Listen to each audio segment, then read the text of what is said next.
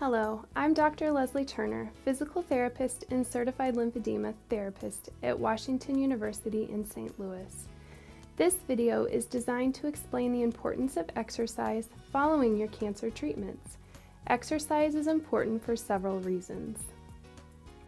Maintaining a good body weight will help decrease the chances of getting lymphedema, or will help you better manage your lymphedema if you already have it. Exercise also helps to improve your mood and quality of life by allowing you to be more active at home and in the community. Starting a walking program will help you stay fit and active. The goal is to exercise 4 to 5 times a week for at least 30 minutes. If you are unable to walk for 30 minutes, start walking for a shorter time, like 10 or 15 minutes, and increase your total walking time each week by 1 to 2 minutes until you reach 30 minutes. Even walking for 2 15-minute periods is beneficial.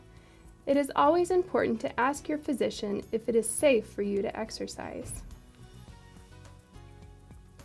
Postural exercises are also very important after treatment for breast cancer.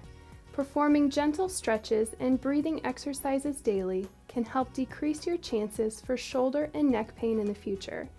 An individualized exercise program based on a person's posture and muscle lengths and strengths is the most beneficial to perform.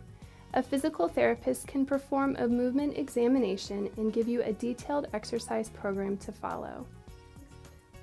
A few examples of basic exercises to perform in the home include deep breathing. Sit up in a straight chair. Inhale fully, imagining you are opening up your chest and expanding your rib cage and lungs. Shoulder stretches. Stand facing the wall with your toes about 4 to 5 inches away from the wall and feet hip-width apart. Place the pinky sides of your hands against the wall. Slide your hands up the wall to stretch out your shoulders in the front of your chest. Shoulder blade squeezes. Sit up straight in a chair with your hands resting on your lap. Gently squeeze your shoulder blades back together and hold for 3 to 5 seconds. Pectoral stretch. Lie on your back with your arms out to the side, comfortably resting on pillows. Your palms should be facing the ceiling. Gently slide your arms along the pillow to stretch out your chest and shoulders.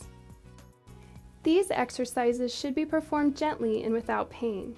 It is okay to feel a gentle stretch with these exercises. In general, it would be good to perform these stretches once a day. Each exercise can be performed 10 to 15 times.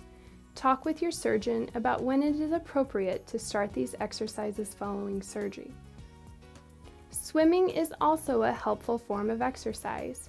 Contracting your muscles against the pressure of the water should help decrease your swelling. It is also a good form of exercise if other joints, such as your low back, hips, and knees, are painful. In general, gradually increase the amount of exercise over time to allow your body to adapt to change. The no pain, no gain mindset is not correct. Also, avoid lifting heavy weights and performing repetitive motions. It is safe to lift weights with your arms. However, avoid lifting the maximum weight possible. Also, repetitive motions will make your lymph system work too hard and may increase your swelling. An example of this would be spending several hours using your affected arm washing windows. Instead, take a break every 30 to 45 minutes would be ideal during this task and others.